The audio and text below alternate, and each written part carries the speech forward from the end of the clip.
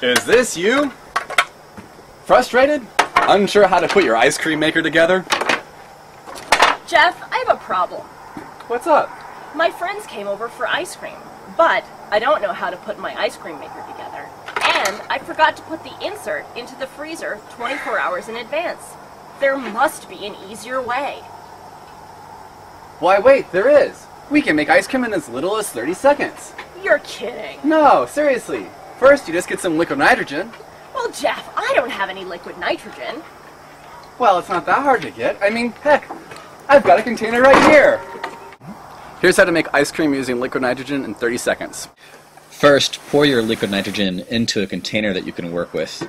Set it up on a table, out of the way for a moment. Add milk, cream, and whatever your flavoring is. Whoa, homemade strawberry jam. That looks so good.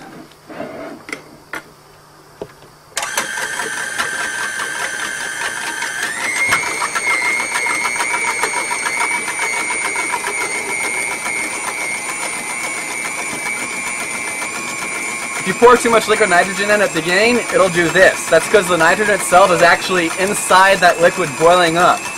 So, do it outside on a table where your friends will get too mad at you if you make a mess.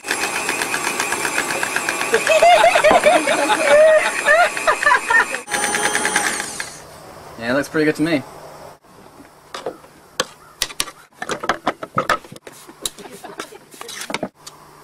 Okay, go. Holy moly. Oh, this is amazing. How did you make it?